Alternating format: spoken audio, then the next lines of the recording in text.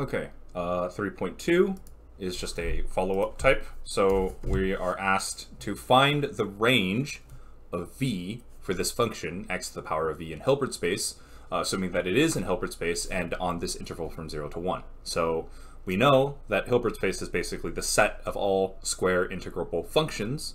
So the condition for a function to be in Hilbert space is that the integral from a to b of that function, magnitude squared, has to be less than infinity.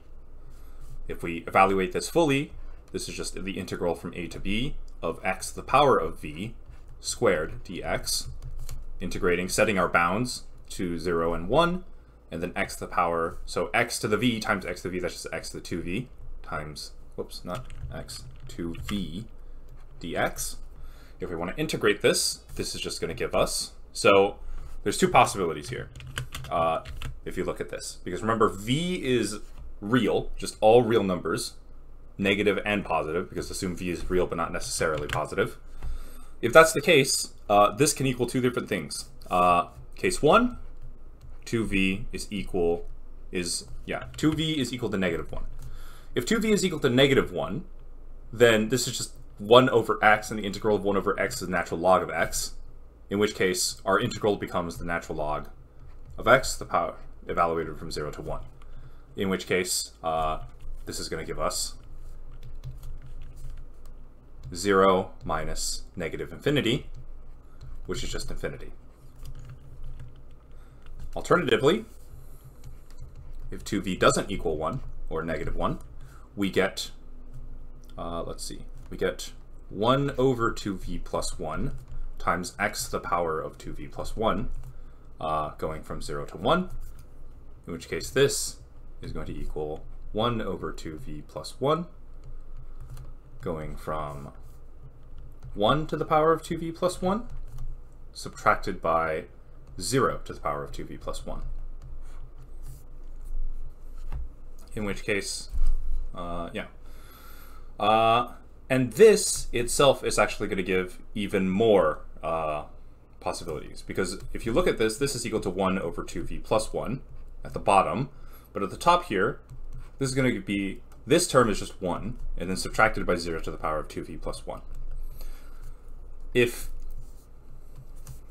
And then from this point, if 2v plus 1 is a positive value, this is just 0, in which case we get 1 over 2v plus 1. So this is when 2v plus 1 is greater than 0.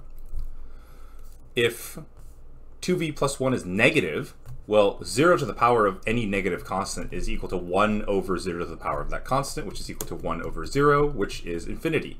So this is actually going to equal negative infinity if 2v plus 1 is less than 0. So we have three possibilities. 2v is greater than negative 1, in which case our integral equals 1 over 2v plus 1.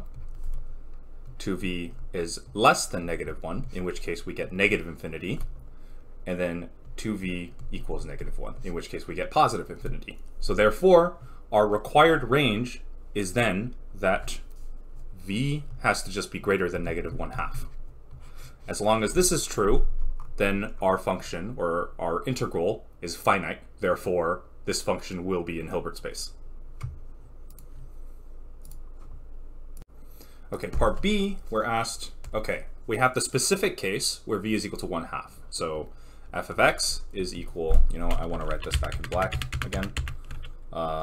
F of x is equal to x to the power of 1/2. And we're asked, is f of x in Hilbert space? Is x f of x in Hilbert space? And is d by dx of f of x in Hilbert space?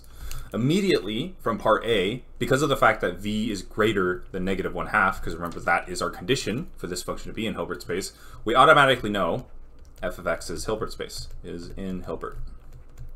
And I'm just going to use shorthand. This is how we denote Hilbert space. It's just a fancy looking H. Next, let's do x f of x. So x f of x is going to equal x to the power of 3/2. That obviously is just the same concept. V is now equal to 3/2, which is greater than negative 1/2. So x f of x is in Hilbert space. Finally, we want the derivative of f of x. So d by dx of f of x is going to equal 1/2 times x to the power of negative 1/2. Now, in this case, v, so if in this case, this is effectively the same thing as just x to the negative 1/2. Because think about it this way. Let's say you have a function, you know, g of x is equal to, you know, x to the negative 1/2. If I take the integral from, you know, my region from a to b of g of x dx and compare it to if I had, say, the integral from a to b of some constant c times g of x dx, well, if the magnitude squared of this thing is constant, then the magnitude squared of this thing is also going to be constant, because all I'm doing is I'm going to take this constant c and just move it outside of the integral. So because of that, you know, this term, after I move the constant outside, is still the exact same. So if this is finite and c is finite, then this thing is also finite.